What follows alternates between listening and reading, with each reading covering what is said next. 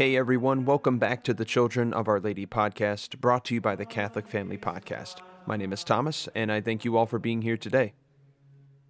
Well, in last week's episode, we concluded the wonderful journey of the first part of the Glories of Mary, and now as we move into this new stage, a temporary stage before we go into that second part of the Glories of Mary. With Lent right around the corner, I thought it would be most fitting for us to take a step away from the other readings and other mysteries of Our Lady's life and focus more in on her sorrows. Now, for most of the listeners, if you remember back in September, we went through St. Alphonsus' 7 different reflections on the 7 sorrows of Our Lady. And there was also a chapter from the book in the second part of the Glories of Mary where St. Alphonsus talks about Our Lady as the Queen of Martyrs.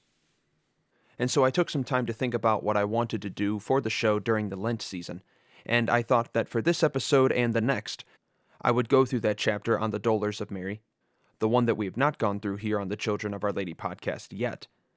And then throughout the season of Lent, I thought I would just go ahead and repost each of those 7 different reflections on the 7 sorrows of Our Lady.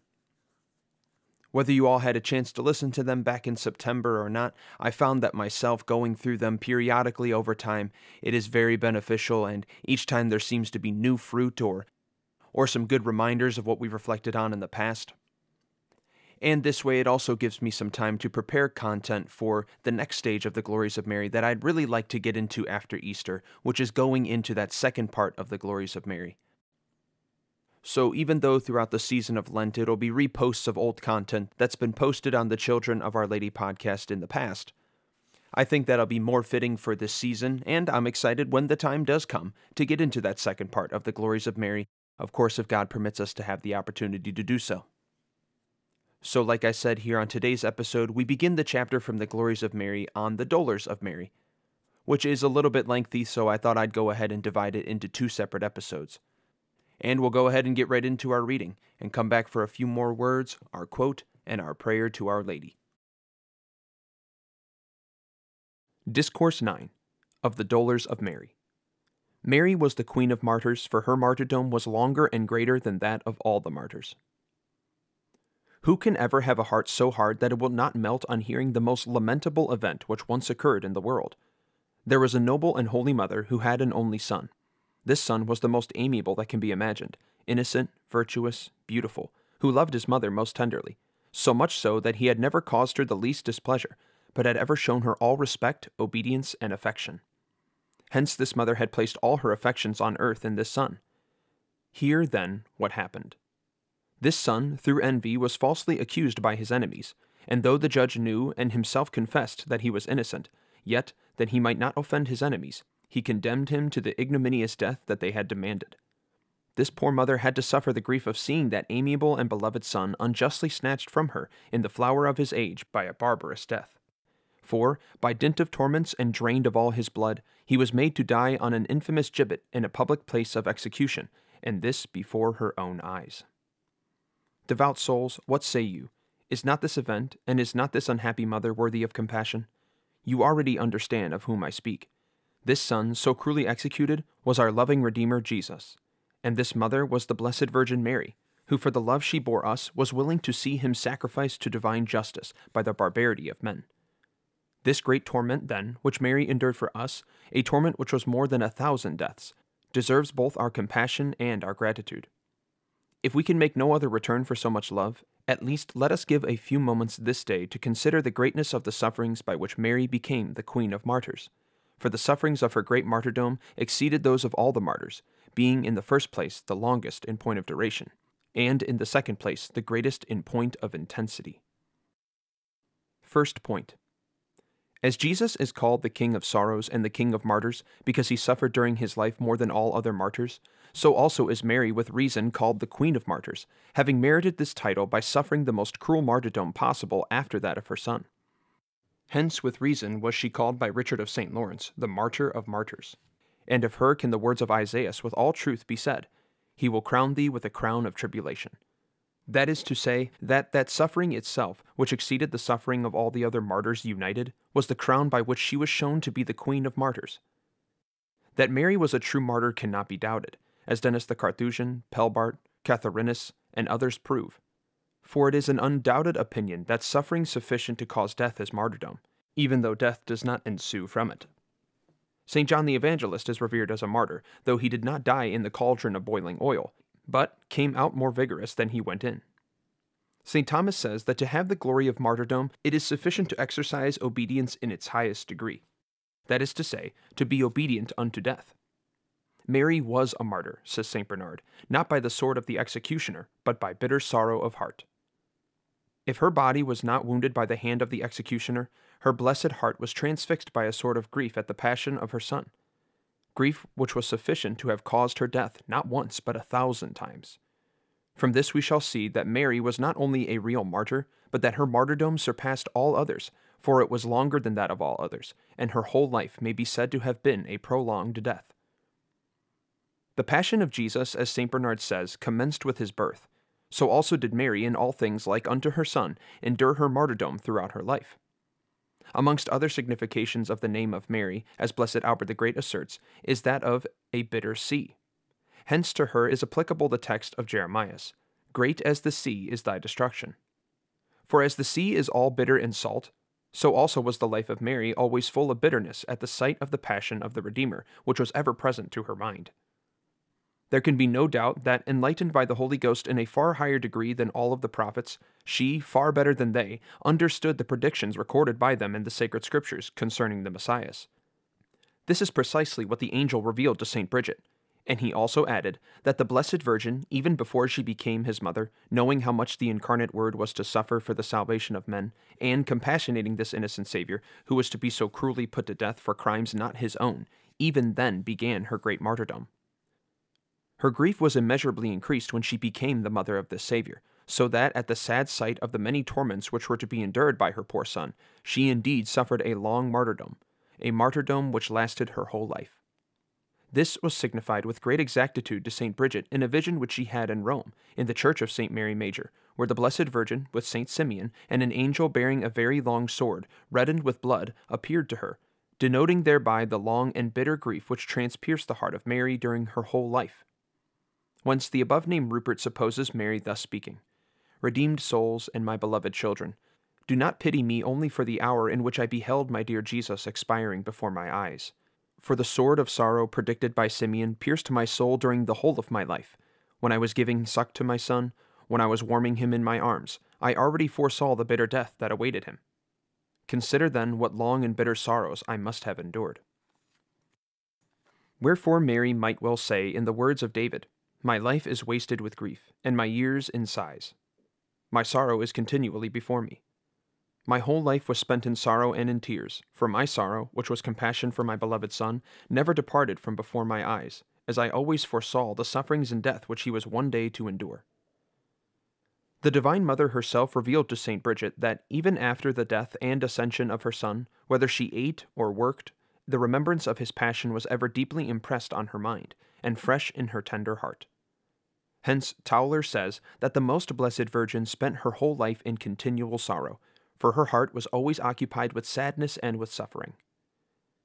Therefore time, which usually mitigates the sorrows of the afflicted, did not relieve Mary, nay, even it increased her sorrow, for as Jesus on the one hand advanced in age, and always appeared more and more beautiful and amiable, so also, on the other hand, the time of his death always drew nearer, and grief always increased in the heart of Mary at the thought of having to lose him on earth. So that in the words addressed by the angel to St. Bridget, "As the rose grows up amongst thorns, so the Mother of God advanced in years in the midst of sufferings. And as the thorns increased with the growth of the rose, so also did the thorns of her sorrows increase in Mary, the chosen rose of the Lord, as she advanced in age, and so much the more deeply did they pierce her heart."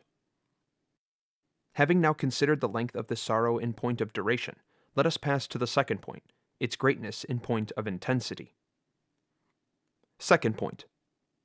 Mary was not only Queen of Martyrs, but her martyrdom was longer than that of all others, but also because it was the greatest of all martyrdoms. Who, however, can measure its greatness? Jeremias seems unable to find any one with whom he can compare this Mother of Sorrows, when he considers her great sufferings at the death of her Son. "To what shall I compare thee? Or to what shall I liken thee, O daughter of Jerusalem? For great as the sea is thy destruction. Who shall heal thee?" Wherefore Cardinal Hugo in a commentary on these words says, O Blessed Virgin, as the sea in bitterness exceeds all other bitterness, so does thy grief exceed all other grief. Hence, St. Anselm asserts that had not God by a special miracle preserved the life of Mary in each moment of her life, her grief was such that it would have caused her death. St. Bernardine of Siena goes so far as to say that the grief of Mary was so great that, were it divided amongst all men, it would suffice to cause their immediate death. But let us consider the reasons for which Mary's martyrdom was greater than that of all martyrs. In the first place, we must remember that the martyrs endured their torments, which were the effect of fire and other material agencies, in their bodies. Mary suffered hers in her soul, as St. Simeon foretold, "And thy own soul a sword shall pierce."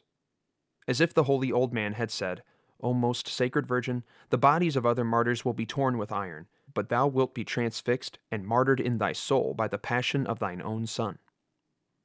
Now, as the soul is more noble than the body, so much greater were Mary's sufferings than those of all the martyrs, as Jesus Christ himself said to St. Catherine of Siena, "Between the sufferings of the soul and those of the body there is no comparison." Whence the holy abbot Arnold of Chartres says that whoever had been present on Mount Calvary to witness the great sacrifice of the Immaculate Lamb would there have beheld two great altars, the one in the body of Jesus, the other in the heart of Mary. For on that mount, at the same time that the Son sacrificed his body by death, Mary sacrificed her soul by compassion. Moreover, says St. Antoninus, while other martyrs suffered by sacrificing their own lives, the Blessed Virgin suffered by sacrificing her Son's life, a life that she loved far more than her own, so that she not only suffered in her soul all that her Son endured in his body, but moreover the sight of her Son's torments brought more grief to her heart than if she had endured them all in her own person. No one can doubt that Mary suffered in her heart all the outrages which she saw inflicted on her beloved Jesus. Anyone can understand that the sufferings of children are also those of their mothers who witnessed them. St. Augustine, considering the anguish endured by the mother of the Maccabees in witnessing the tortures of her sons, says, "She, seeing their sufferings, suffered in each one. Because she loved them all, she endured in her soul what they endured in their flesh." Thus also did Mary suffer all those torments, scourges, thorns, nails, and the cross, which tortured the innocent flesh of Jesus, all entered at the same time into the heart of this Blessed Virgin to complete her martyrdom. "He suffered in the flesh, and she in her heart," writes the Blessed Amadeus. So much so, says St. Lawrence Justinian, that the heart of Mary became as it were a mirror of the passion of the Son, in which might be seen, faithfully reflected, the spitting, the blows and wounds, and all that Jesus suffered. St. Bonaventure also remarks that those wounds which were scattered over the body of our Lord were all united in the single heart of Mary. Thus was our Blessed Lady, through the compassion of her loving heart for her Son, scourged, crowned with thorns, insulted, and nailed to the cross. Whence the same saint, considering Mary on Mount Calvary, present at the death of her Son, questions her in these words, "O Lady, tell me, where didst thou stand? Was it only at the foot of the cross? Ah, much more than this. Thou wast on the cross itself, crucified with thy Son." Richard of St. Lawrence, on the words of the Redeemer spoken by Isaiah the prophet, "I have trodden the winepress alone, and of the Gentiles there is not a man with me," says, "It is true, O Lord, that in the work of human redemption thou didst suffer alone, and that there was not a man who sufficiently pitied thee. But there was a woman with thee, and she was thine own mother. She suffered in her heart all that thou didst endure in thy body." But all this is saying too little of Mary's sorrows, since, as I have already observed, she suffered more in witnessing the sufferings of her beloved Jesus than if she had herself endured all the outrages and death of her Son. Erasmus, speaking of parents in general, says that they are more cruelly tormented by their children's sufferings than by their own. This is not always true, but in Mary it evidently was so, for it is certain that she loved her Son and his life beyond all comparison more than herself or 1,000 lives of her own. Therefore, Blessed Amadeus rightly affirms that the afflicted mother, at the sorrowful sight of the torments of her beloved Jesus, suffered far more than she would have done had she herself endured his whole passion. The reason is evident, for, as St. Bernard says, the soul is more where it loves than where it lives. Our Lord himself had already said the same thing, "Where our treasure is, there also is our heart." If Mary then, by love, lived more in her Son than in herself, she must have endured far greater torments in the sufferings and death of her Son than she would have done had the most cruel death in the world been inflicted upon her. All right, we'll go ahead and stop with our reading for today right there, about halfway through this chapter. And even just in this first half of the chapter that we've read today, so many powerful, moving points made by St. Alphonsus. Upon listening to the reading again, I think one of the things that jumps out to me the most is the consideration of the fact that Our Lady's sufferings were so great that had God not given her that supernatural grace to withstand all of the sufferings that she endured, it would have been enough to cause her death. To think about someone enduring sorrow so great that it could cause their death. Of course, it's incomprehensible for us to truly understand the sorrow Our Lady endured. When we consider, even in our little poor way, the great love that Our Lady has for God, it only makes sense that that sorrow is in exact proportion to her love for God. And the other point that really sticks out to me today is one that I think is really good for us to reflect on anytime we consider the Passion.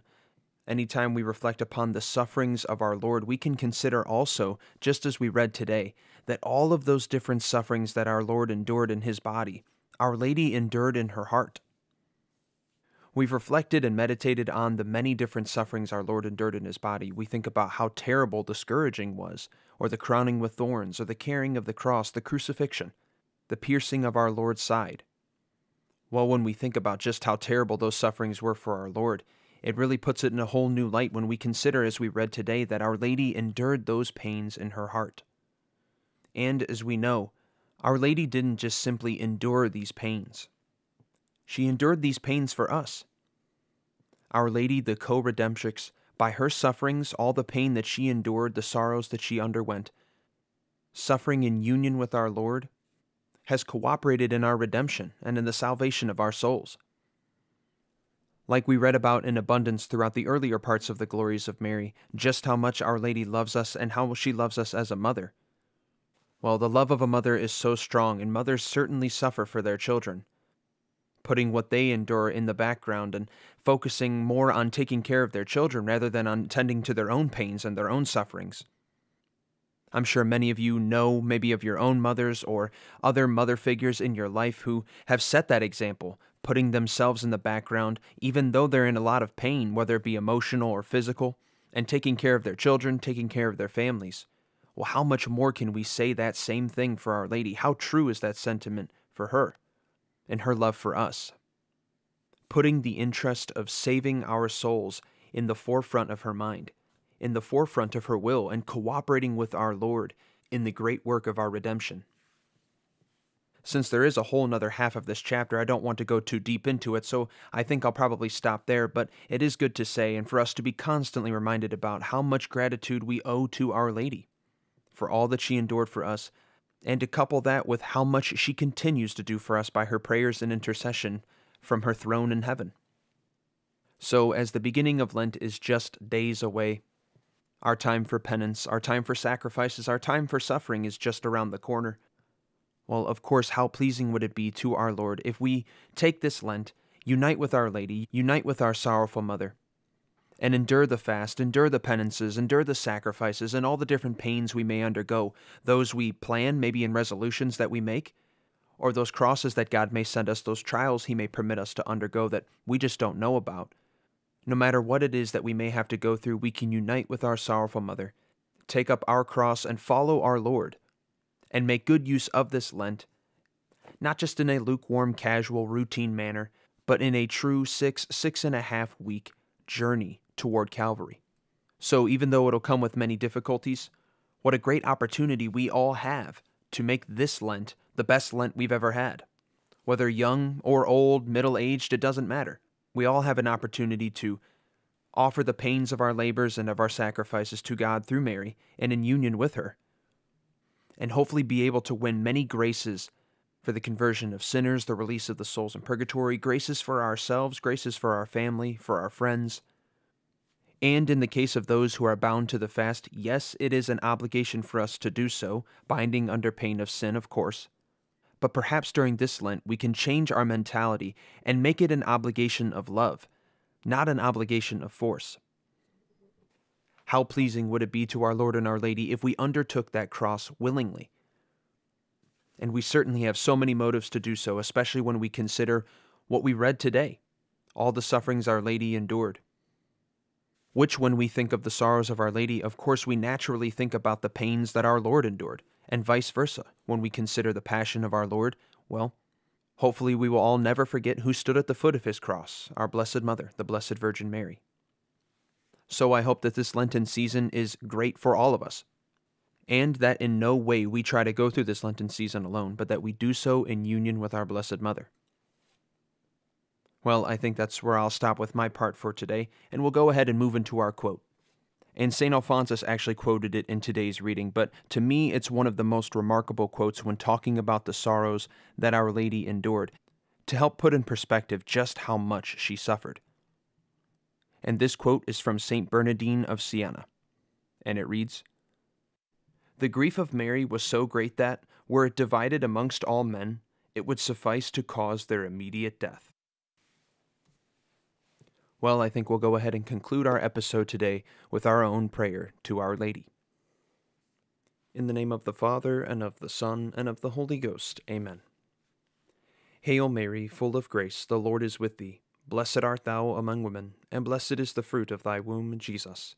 Holy Mary, Mother of God, pray for us sinners, now and at the hour of our death. Amen. Lord Jesus crucified, have mercy on us. Our Lady of Sorrows, pray for us. St. Alphonsus Liguori, pray for us. In the name of the Father, and of the Son, and of the Holy Ghost. Amen. Well, I thank you all for coming by to today's episode of the Children of Our Lady podcast, brought to you by the Catholic Family Podcast. God bless you all, and Mary keep you.